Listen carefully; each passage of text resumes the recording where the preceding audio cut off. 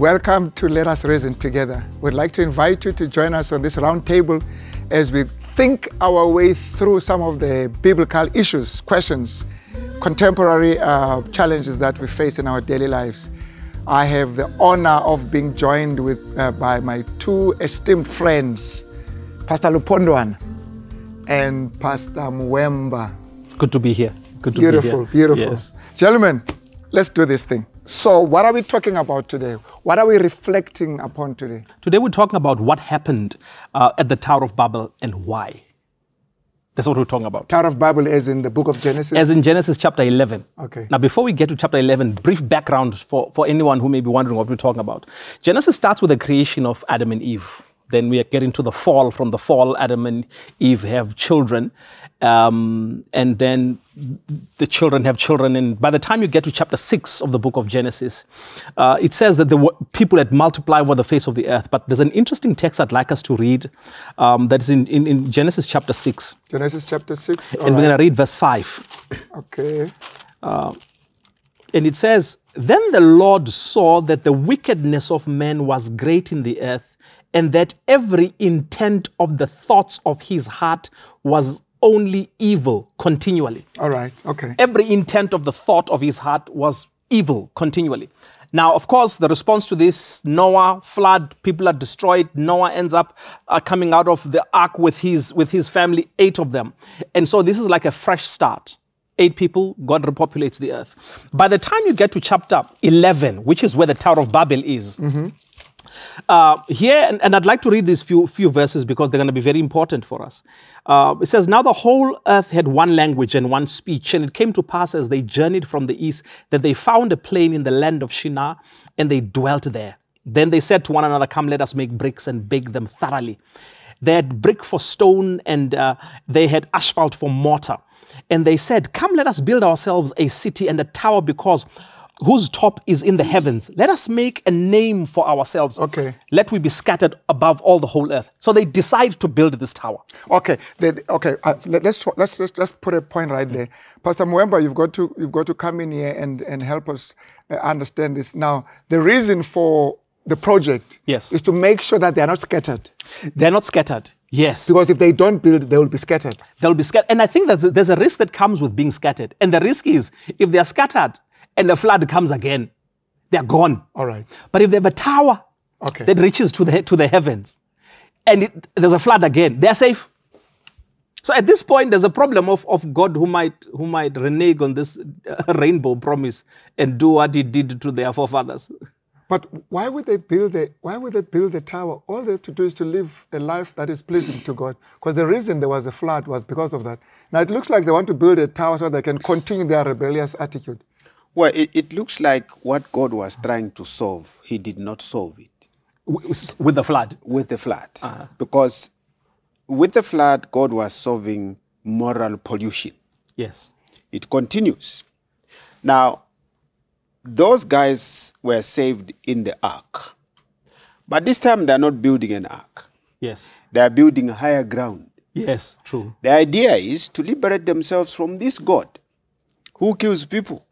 He killed those with the flood. They had the history. Yes. Everything clear. So this time they said, no, okay, fine. We were caught napping that time. So let's build a tower. But the whole idea of the tower is to continue a life ungoverned by God. I like what you say.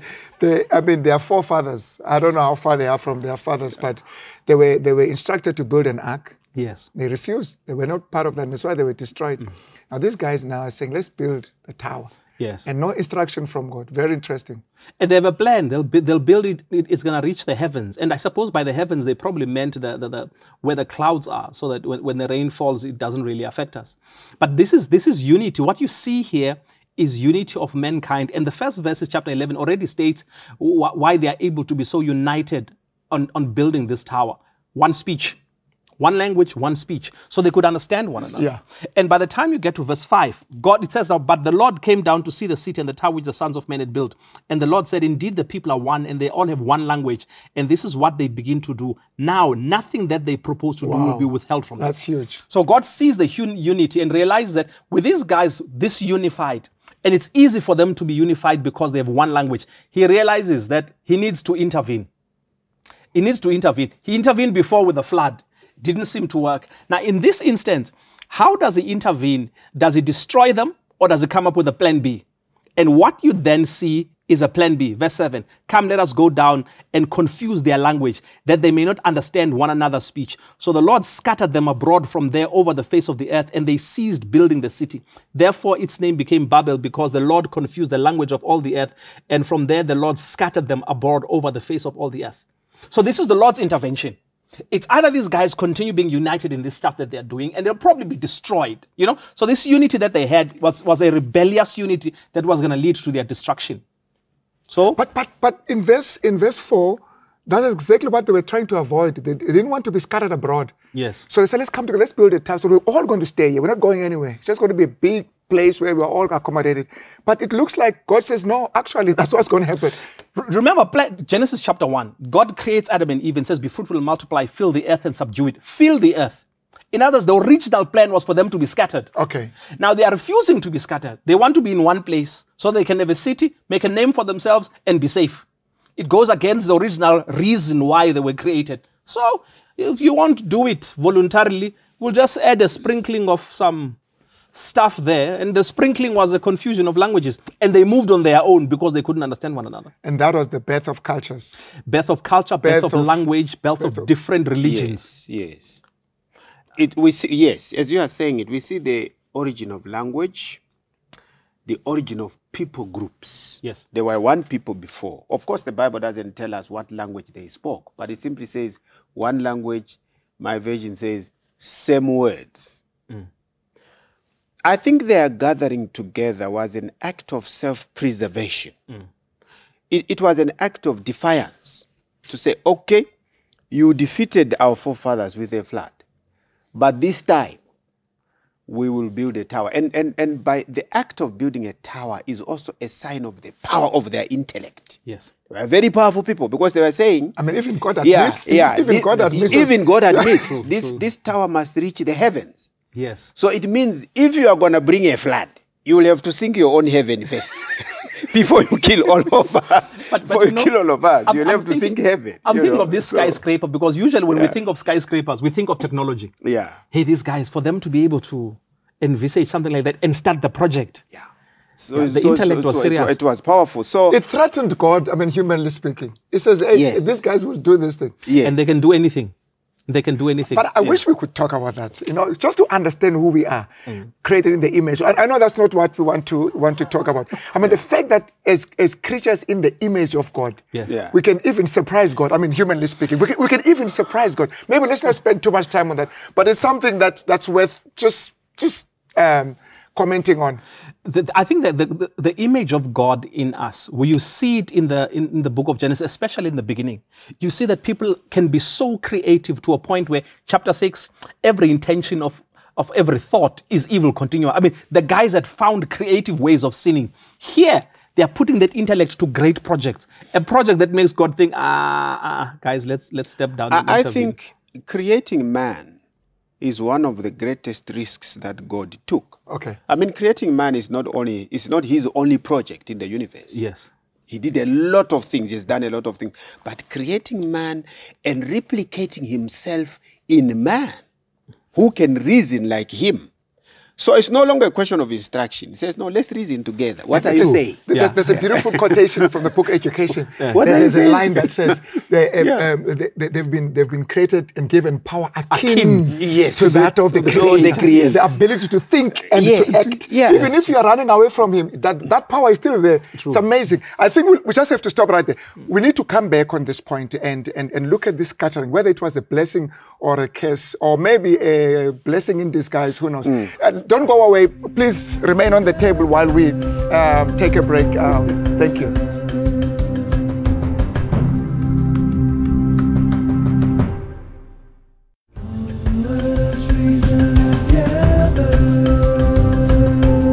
Welcome back. You are still with Let Us Reason Together. Our point, gentlemen, that we we're looking at before our break is on that scattering. God comes down and he says, we need to do something. We need to scatter these guys abroad. We need to confuse their language, confuse their unity. Let's pick it up from there. I think the first thing about the scattering is that it was better than being destroyed. It allowed them to live their lives, start afresh. And so it was a much better intervention for the people who had built the tower, much better intervention than a flood or other similar intervention. So basically, you are saying this qualified for them to be destroyed. I mean, because it was not just a project that they were developing, like technology or trying to. No. These guys were intent on being rebellious. They were being rebellious, and also because remember, choosing to remain in this one place meant that they did not want to be fruitful, multiply, fill the earth, and subdue it. They wanted to be here. And so God is still able to achieve his goals, even in our rebellion. He just finds other ways of stepping in. Beautiful. And in this case, he stepped in with language and the people get scattered.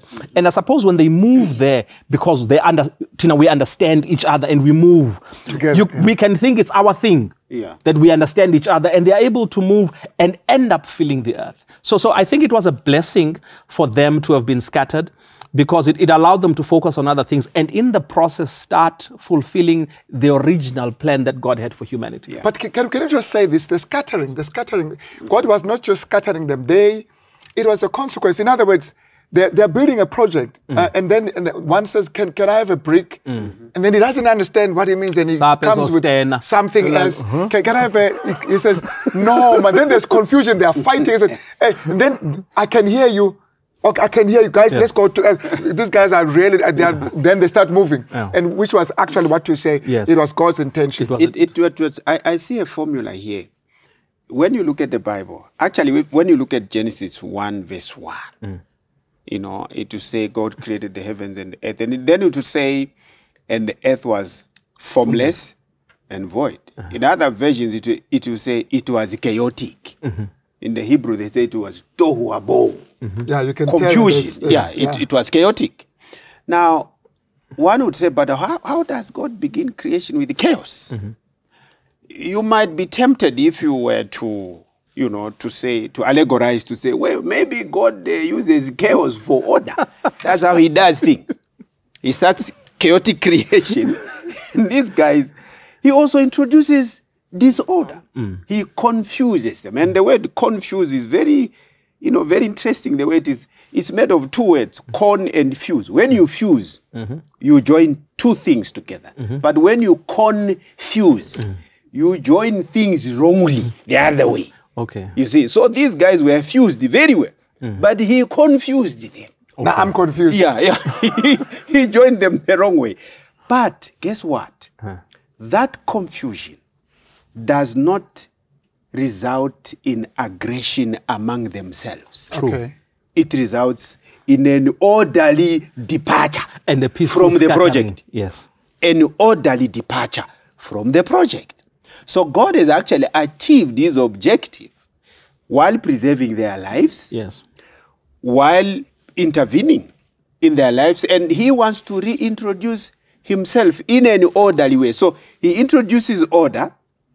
They depart gracefully. They form people groups. We are not told of war and violence. No. They just pick themselves.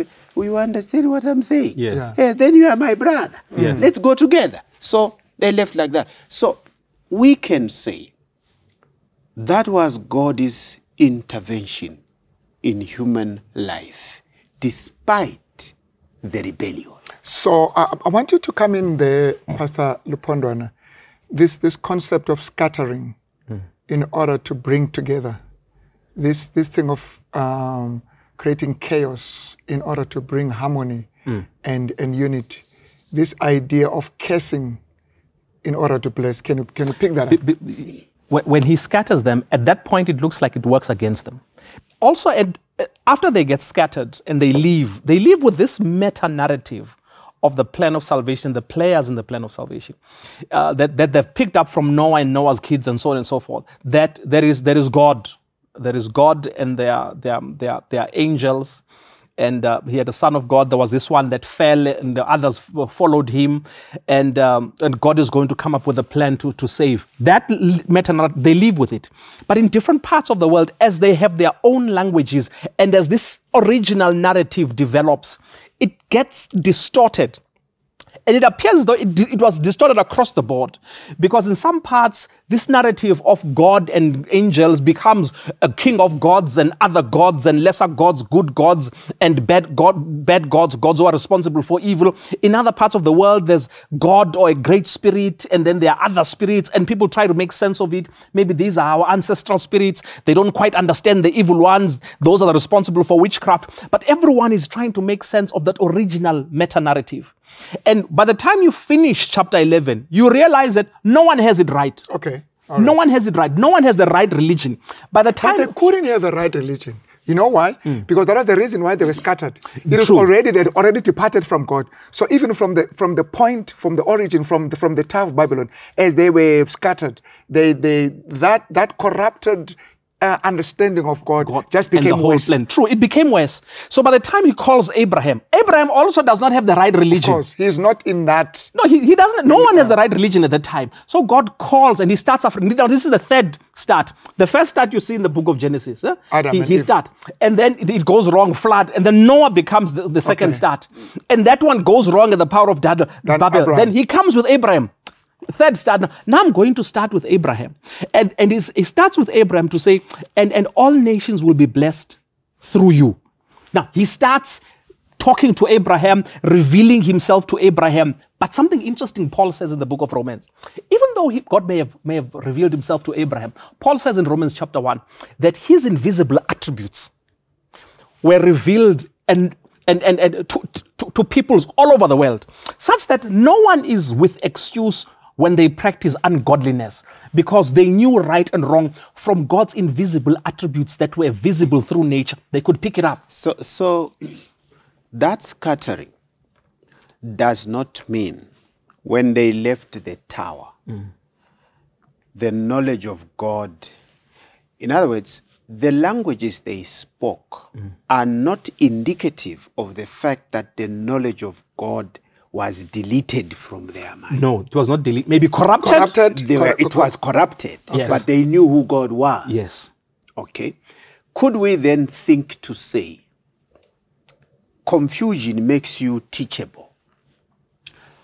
Did he confuse them so that they That's a may good be point. teachable? Because if you are not, somebody says, if you are not confused, then you are not learning. You probably think you are right already. Yeah. Maybe Was it he would also putting come- them in? it would also- Yeah. Maybe if in your confusion, Yeah. you're making progress. If Yeah. in your rebellion there's progress, Yeah. you cannot be teachable. But once you are paced into a corner Yeah. where you actually see that we're not making any progress now, That's right. and then you are able to look for other options. Yes. I get that.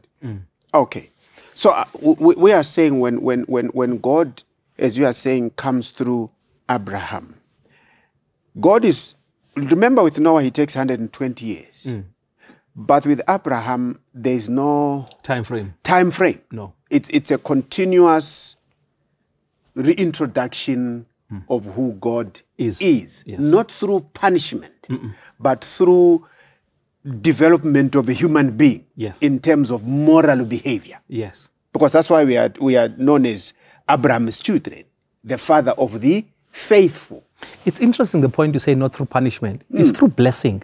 It's through blessing. Because all nations will be blessed through you. Through you. Because what I will do, I will bless you in such a way that they will get to see me and my works in you. They will see my love and care that I have for you, and they too will be attracted by that love. So he's going to win. Now the third intervention, Yes. the third fresh start, Is winning. it's winning over through blessing. Yeah, and of course, avoiding this whole issue of rebellion. On that point, gentlemen, I think we need to take a break and drink some water. And don't forget to engage with us. The contact details are there on the screen. You can see them. I think I'm beginning to enjoy this. I don't know. I hope we're making some progress. There's no confusion around this table. I hope so too. All right, thank you.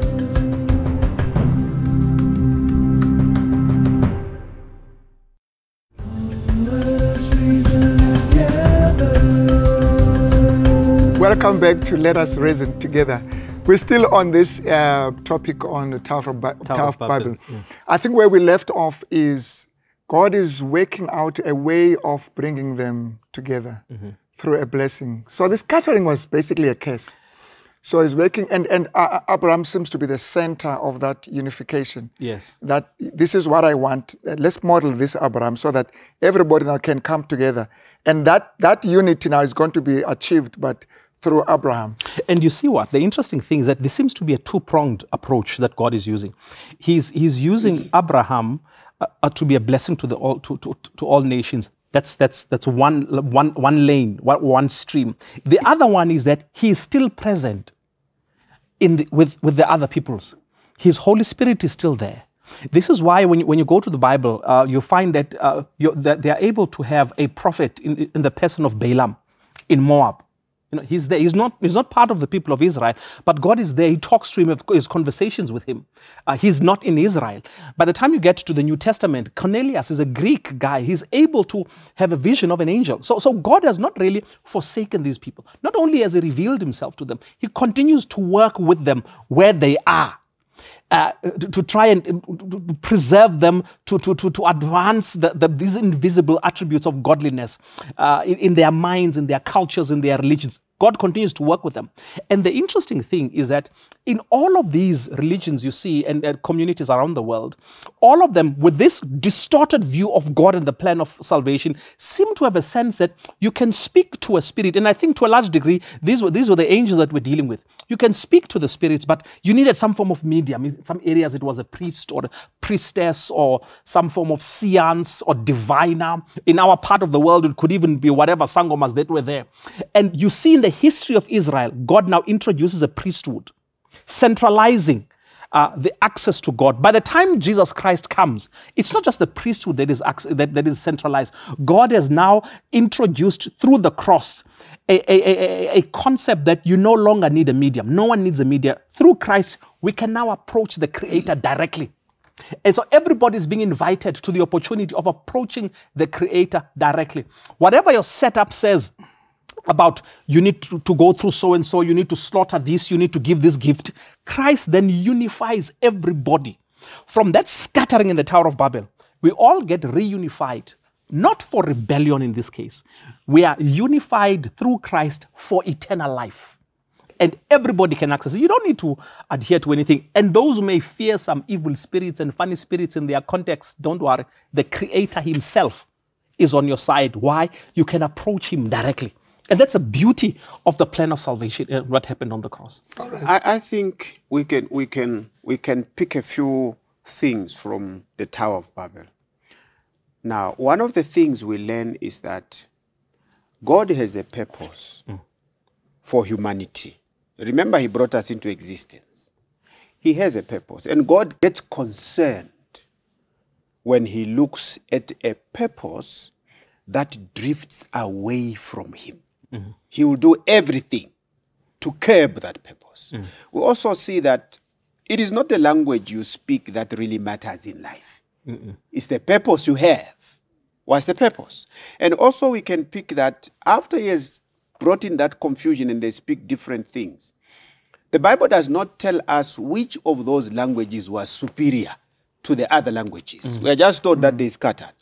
So it will be a folly really for a person to think that because they speak this particular language, their language is superior. Because that language is actually the product, the consequence of you know, rebellion. yes. Yeah. So language is simply a means of communication. And but in the modern society, we see some kind of oppression through language. True. Where some people think, you know, you must learn this.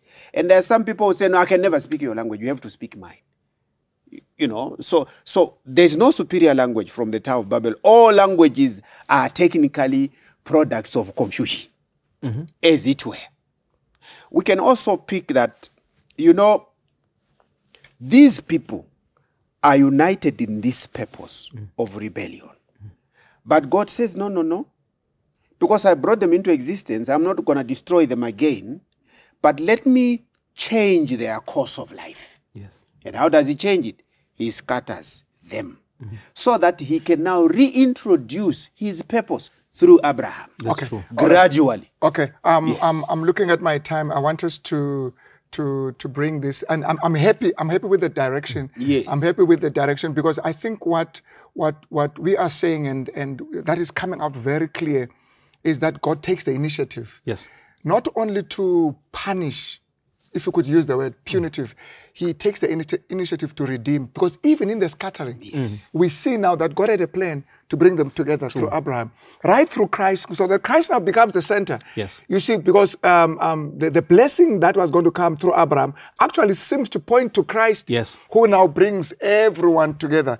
And Paul would say later on that through Christ then, we are all now brothers and sisters, no Jew, no Gentile. In other words, Christ seems to break all those facets. You know how sometimes you have bad company around you and things go wrong, and you want to leave but you can't because the friendships, the bonds are strong, and then you get forced by family to go to boarding school or something, and that saves you. That scattering saves you. You are able to reinvent yourself elsewhere. So some scattering is good. Some of it is a blessing. I think in Christ, we all look for a purpose. Why are we here? We all look for that when we are born. We don't have to be told. We have some kind of internal compass that searches for direction.